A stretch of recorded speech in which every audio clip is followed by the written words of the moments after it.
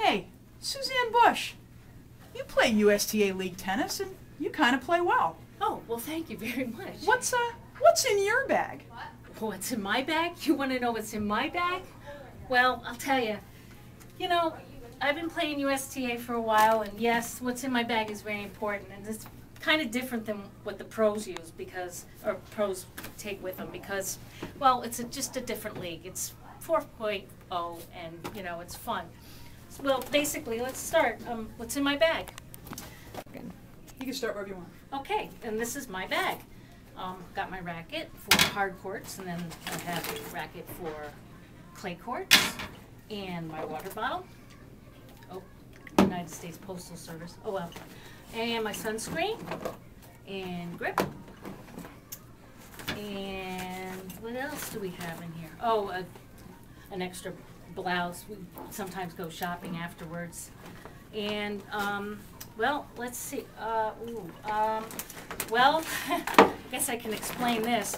After each match, we're kind of obliged to bring, you know, beverages, and this is one of our tennis players' favorite, Debaholas, and of course limes.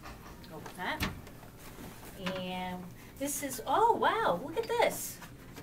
In between match stuff. Yeah, baby, now we're talking. Yeah, well, and some of us don't drink beer like me. I don't drink beer, and this is, well, that's what this is for. Boy, this is not looking too good, is it?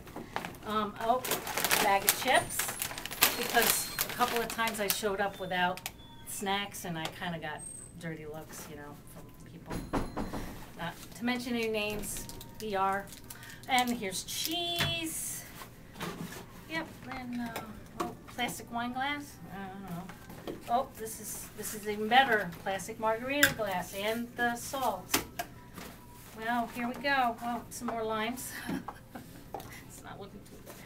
All right, and oh, here's Men's Health magazine. Yes, I read the articles only. I never look at the pictures. Oh, visor. Here we go. Back to reality.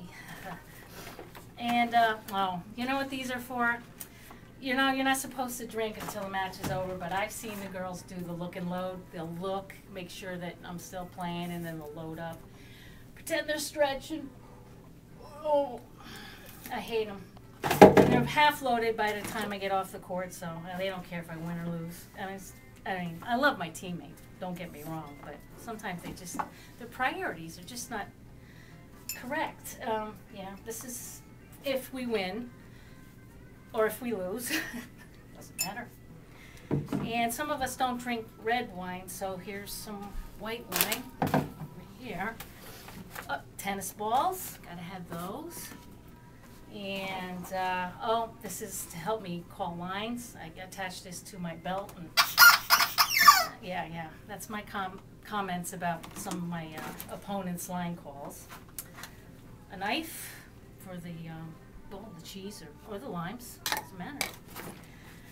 And let's see, tennis magazine, and